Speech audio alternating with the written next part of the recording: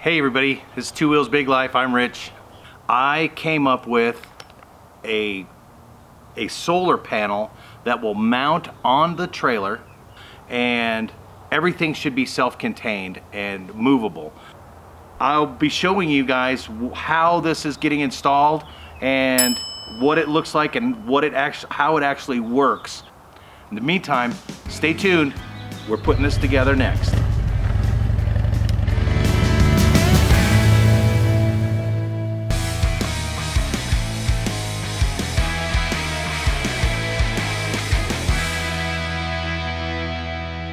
I'm excited about telling you about this project that I'm doing for our adventure, for Chris and I's adventure. As you all know, we've moved in full-time on our motorcycles, and one of the things that we need to prepare or to do this full-time is a power supply, because there's not only with all the crazy that's going on, we're going to be limited on our amount of campgrounds. So we're going to be doing a lot more boondocking, and with that in mind, I came up with a solar panel that will mount on the trailer, and everything should be self-contained and movable. The only thing that will not be movable is the solar panel itself. We've got a 100-watt solar panel that is going to be mounted onto the top of the rack on the Bushtec trailer. And then on the front, I had this box made right here. Haven't done anything with it yet, but all of these components are going to fit inside this box. And I've made it to where I've got about a 12-foot lead, so this box can come off of the front of the trailer and be set in the shade and cooled off. But let's go over what components I have. The components I have that are going into this, because I did kind of a little tweaking, because it's gonna be contained in a box sitting outside. I figured it needed to be cooled off and some things needed to be done. But first off, lithium phosphate battery. Got a lithium battery because I can use all of the energy out of this battery, not just half like you do with a lead acid battery. So I got a lithium battery. It's a 640 watt. I calculated 625 watt hours of battery usage. I've also got a full true sine wave inverter. It's a 500 watt inverter. I don't plan on ever using full 500 watts, but we have it. We have a full sine wave inverter along with some USB ports that we have. Also have a Rhenology solar charge controller. You need this solar charge controller to control the amount of energy coming from the solar panel to be delivered and stored inside of the battery. So you have to have a solar charge controller. With that solar charge controller, I got the optional Bluetooth accessory. So I got the Bluetooth accessory so I can actually maintain and watch what this solar charger is doing in the battery and power coming out of the solar panel. I've also got a temperature probe that's going to mount onto the side of the battery so it doesn't get too hot and damage the battery with the amount of heat that is involved with energy coming from the solar panel through the controller into the battery. I also decided to put in a junction box, a 12-volt junction, so I can run some other accessories. I haven't decided what all I'm going to put in this or what's going to be sticking out, if there's going to be an outlet panel that's on there. But I wanted to put a fuse block on here so I can have 12-volt supply and be able to run like a USB charger or maybe a cigarette type lighter controller. That's what I want to do on that. One of the other things I did is, since this box is going to be sitting in the sun, and you can tell it's in the sun right now, it's still kind of warm, it's going to get hot inside this box. So what I did is I ordered some small axial fans, little 2-inch axial fans. They came in a pair. They came as a pair, but they're 12-volt axial fans. And what I'm going to do, when I have all of this stuff mounted in there, these are going to be mounted on the inside down on the bottom, to blow air, to pull air through this box and actually remove that heat and try to keep that temperature down.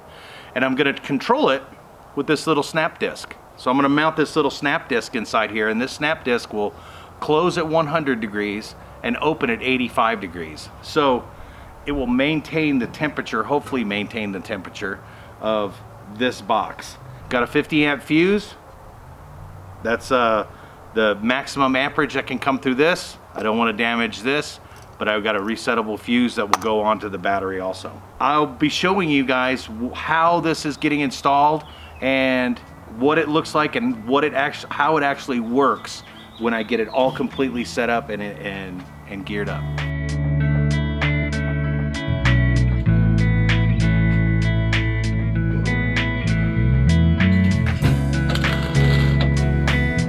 Ready to be drilled so things can be mounted.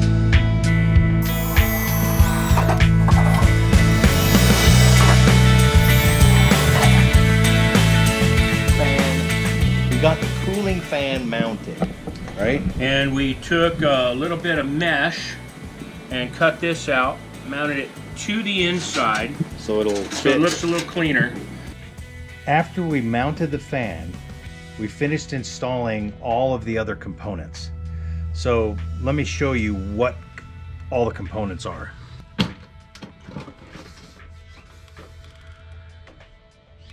This is the lithium battery. Here's a 12 volt terminal block, fused terminal block that we have.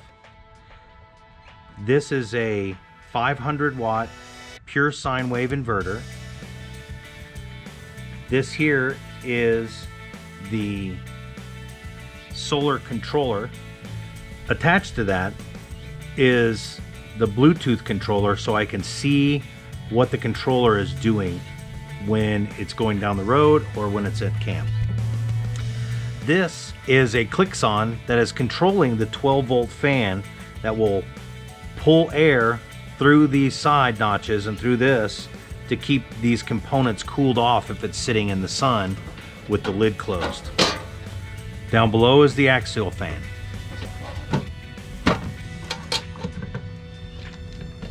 To protect that axial fan or water, I made a little hood and pop riveted it on there out of an old license plate. This wire connects to the solar panel itself. Unravels, I've got about maybe 10 feet maybe. Got it mounted securely on here with the drip leg and a nice grommet that holds it all together.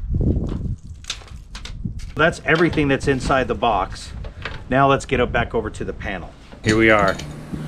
Here we are at getting ready to mount the solar panel. We have two flat pieces of stock.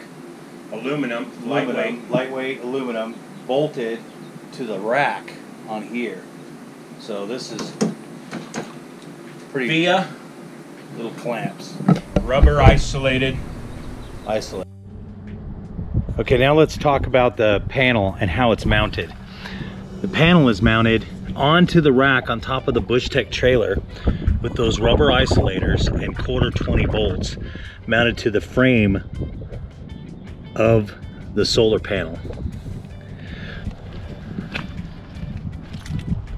The solar panel itself is an HQST monocrystalline solar panel, and it's connected by a 12-foot wire that I've got routed here, goes under the cooler, and then strapped to the back of the box that has all of the components. All right, I want to show you now how the interface works for the Bluetooth with this Rhenology Bluetooth that we have. One thing I've noticed right away is that when the device is disconnected, it won't automatically disconnect sometimes. So you have to search for the device, then select it, and then confirm. If you don't do this, it just leaves what was on there before. So now that we're connected, we can go to monitoring, and we can see that at the top here, it shows the solar panel, how much current is going from the solar panel into the battery. That's 4.8, 4.67. It's 63 watts of power getting it put into it. And then you can see also the battery. The battery charge is 100% at 13.6 volts, and it's at 23C, which is right at probably 74 degrees, something like that. Somebody correct me on that if that's not right, but it's close. So what you doing, Mike? I am tying these together as I would the oxygen and acetylene lines. Oh, so check this out. Sitting here in the sun, getting nice and warm. And what do you hear?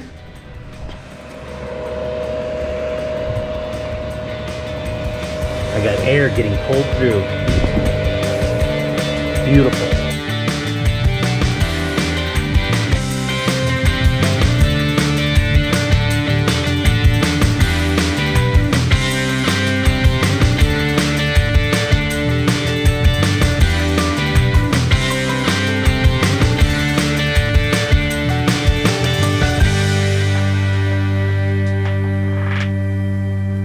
Well, that's all I got for you today. If you like this, be sure to give us a thumbs up.